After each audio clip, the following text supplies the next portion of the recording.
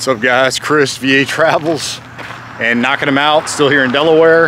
And I'm going to visit the Indian River Life-Saving Station, part of the U.S. Life-Saving Service organization that was created in the 1870s, lasted up until 1915.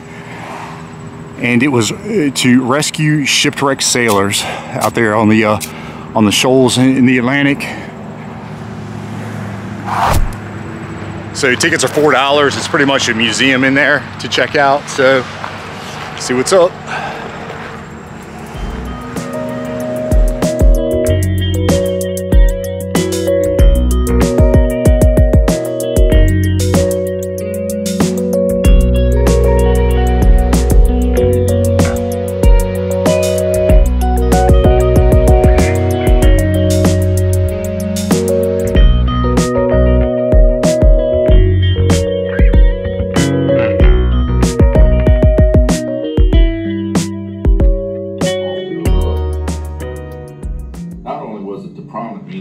All right, you just watch a little 5-minute film.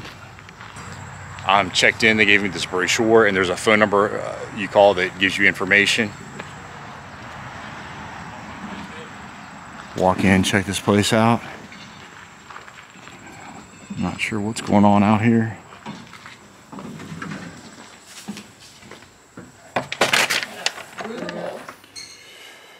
Okay, just walked inside. And yeah, when you dial that phone number, you punch in the number and it tells you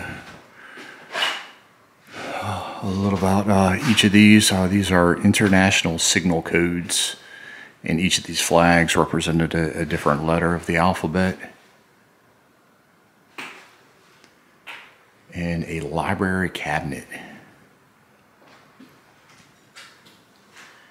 And then over here, I guess, is kind of the kitchen. Stove here, looks like a refrigerator. And an old telephone.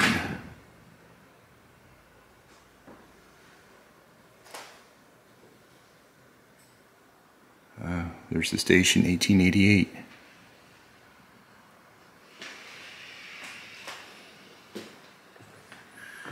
The mess hall, where the surfmen ate, and the surfmen were the ones who lived here during the winter months, 1870s up until 1915, when the U.S. Life-Saving Service was merged with another organization that became the Coast Guard.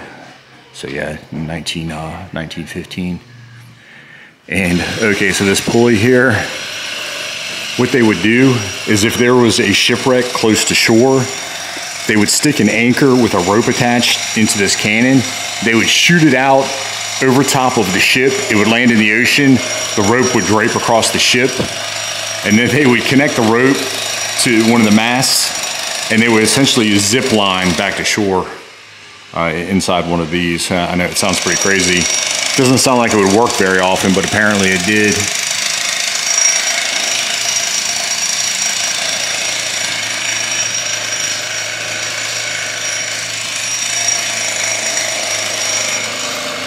And for shipwrecks a little further away from shore, they would hop in a rowboat and go out to rescue the crew. Some of those signal flags, it looks like.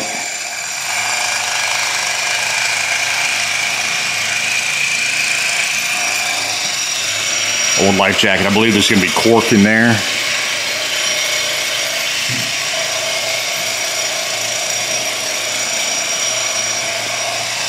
Old tools.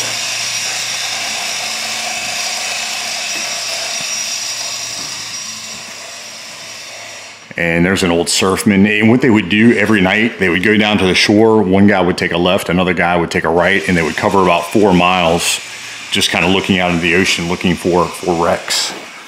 I know it doesn't sound very exciting, but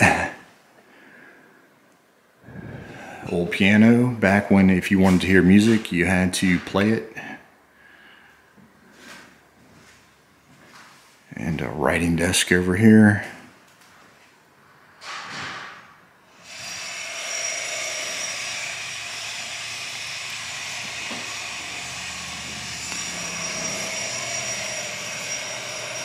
Bunch of knots.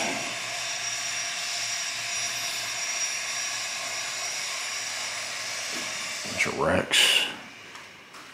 And some interesting stuff over here. Some flares, flare handles.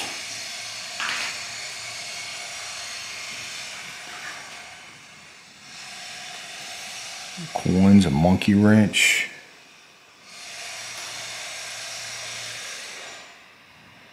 A flare, a fire grenade.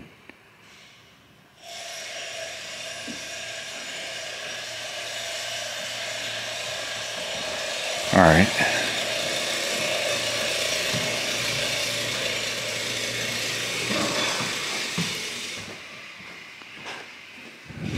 Check out this back room over here, the pantry.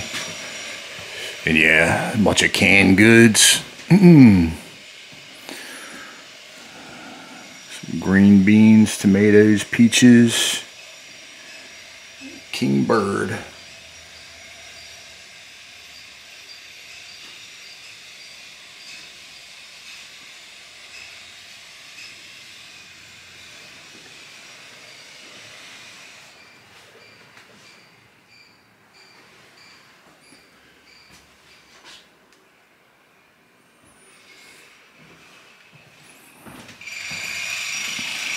Go upstairs.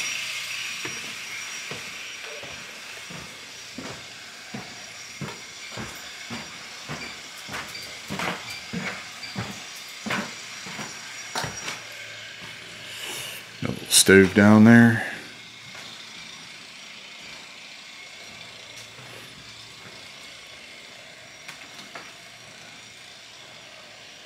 Area to wash up.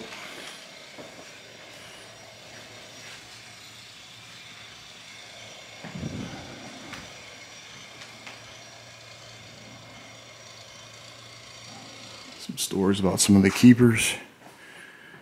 Victor's wallet.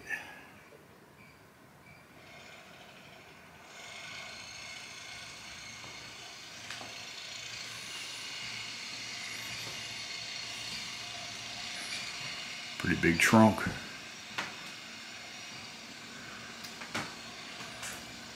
A little area to do some work.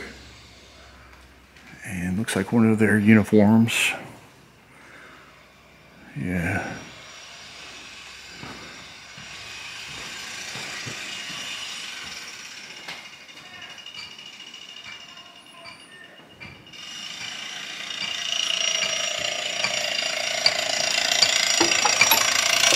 Oh yeah. Look out over the ocean. Hairbrush, sailor's balm. Guy's uniform. Cupola's up there.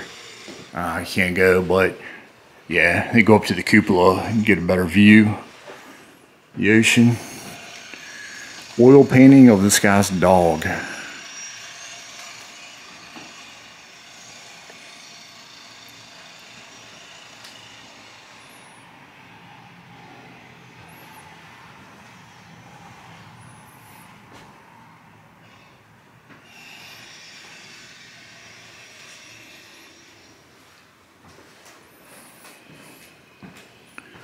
Another bathroom back here. Oh yeah, there's the cupola up there. His telescope. Keeping an eye out. Yeah, they really crammed them in here. Roster of surfmen, yeah, 1876 until 1915 it lasted.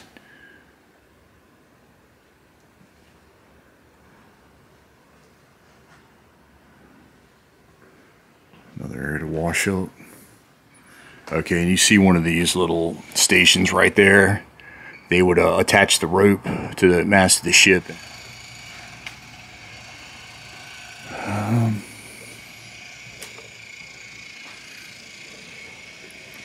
Alright, I guess that's about it.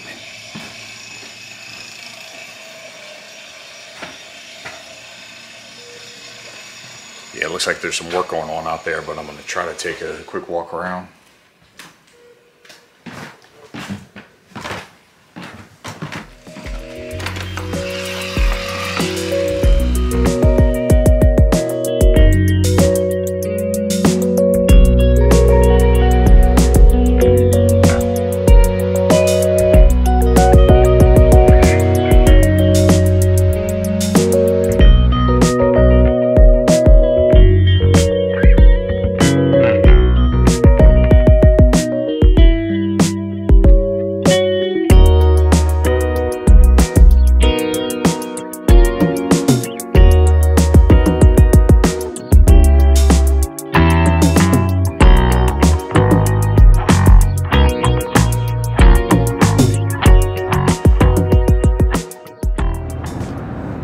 guys, another quick one in the books.